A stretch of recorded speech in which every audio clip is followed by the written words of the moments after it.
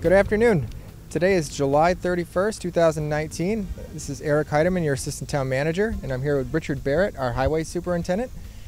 So we are here today at the Robinson School to discuss a plan that was proposed to do some tree trimming in town by National Grid. So with no further ado, I'd want to turn it over to Mr. Barrett. Good morning, everybody, or good evening, or whatever time it is you're watching. What National Grid has proposed as a result of hearing with the Department of Public Utilities, which regulates companies like National Grid and other utilities, is to improve the electricity distribution throughout the town of Westford. Basically, the National Grid program right now consists of doing a safety zone cut. Here, just a quick drawing of a telephone pole.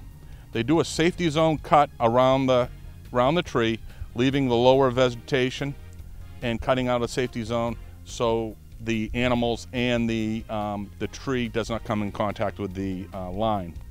With their proposed cutting is going to be an enhanced vegetation management system that they're going to cut approximately 8 feet out from the closest line on their pole, 8 feet out, straight down and over, and all the vegetation in this area is going to be removed. By removing all this vegetation, trees won't be growing up into it, and there will not be a chance of the tree coming into contact with the wires.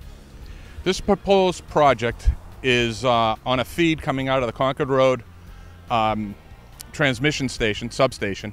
It's proposed to go through Graniteville and Forge Village, and then down Route 40. Because it is 16 miles of three-phase that they want to trim, the project has been broken in half to present this to the town. Here we are on Concord Road in the area of Robinson Road, and as you can see looking up the street, you have a row of telephone poles.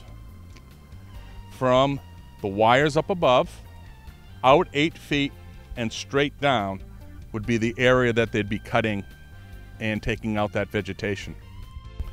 Looking down towards Forge Village, you can also see that same row of trees. Any tree that be hanging over or underneath the pole line or within 8 feet of the top wire closest to the vegetation will be removed.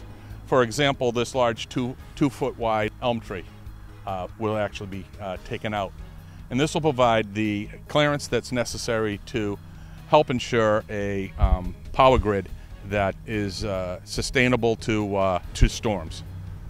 And any of the trees that have red ribbons on them are slated to be removed, and any of the trees that have blue ribbons are slated to be trimmed.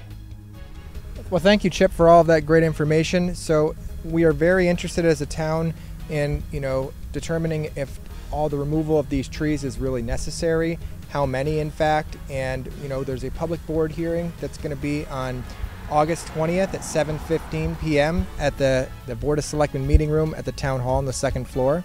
So if you have interest, please feel free to join us. We hope to have you there.